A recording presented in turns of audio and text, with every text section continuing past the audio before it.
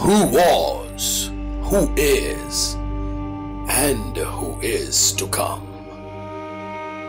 Sun TV. If the sun sets you free, you shall be free indeed.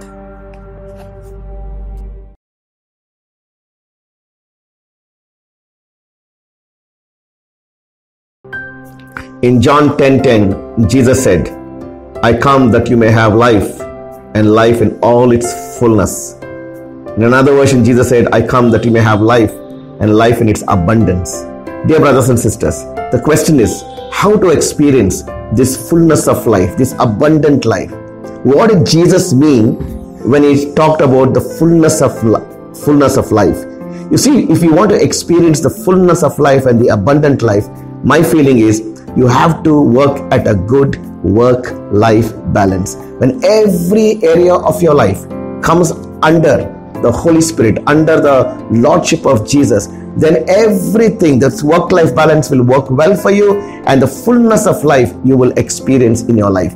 Every area, like the mental area, the emotional area, the social area, the professional area, my physical life, family life, spiritual life, everything, when it comes under the influence of the Holy Spirit, then you and I will start experiencing the abundant life and the fullness of life that Jesus promised in our life. So it is important for us to make sure that God is the center of our life and God is in control of our life. Then we can come to a good work-life balance. So for that to happen, a few areas is to make sure we fellowship with the Holy Spirit constantly, greater intimacy with God, greater intimacy with the Holy Spirit. And when that happens in our lives, good family life will develop. Now we will have a good family life. We should make sure this year we want to make our family lives even better than last year.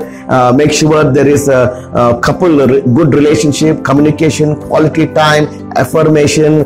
We must make sure we work well. At the same time, having said to work well, we don't want to become workaholics. When we become workaholics, it means that God is really not in control of our life. If you're a student, making sure that we study well and have a good social life, interact with people, make friends, have a good sacramental life. The sacraments will come alive.